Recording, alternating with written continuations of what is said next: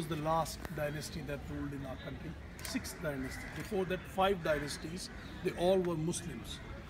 Slaves, Khiljis, Tughlaqs, Sayyids, Lodis. These were the names of dynasty, and Mughal also. Mughal word derived from Mongol. It's a Persian word. And the founder of Mughal dynasty was Babur.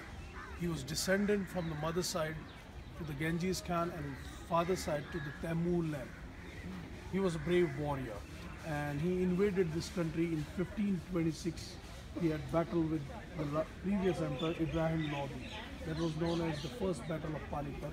In that, Babur defeated Ibrahim Lodi and became the emperor of India. And that time the capital of India was Agra, not Delhi, because they want to control the central India.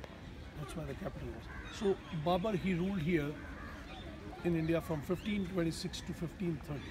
After 4 years, he went back. And he came here from a place called Fargana. It's in the Central Asia. Now it's in Uzbekistan. He went back, the reason was it was very hot.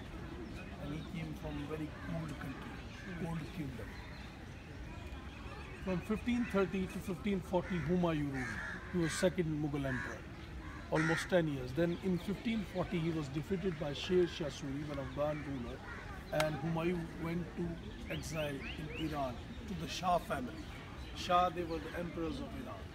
And he almost lived there 7 years and came back with the Shah's army, with the help of Shah's army.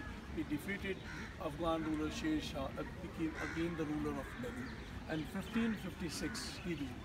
In 1556 he was reading one book in his library and he was coming down on the stairs. He stumbled and fell and died.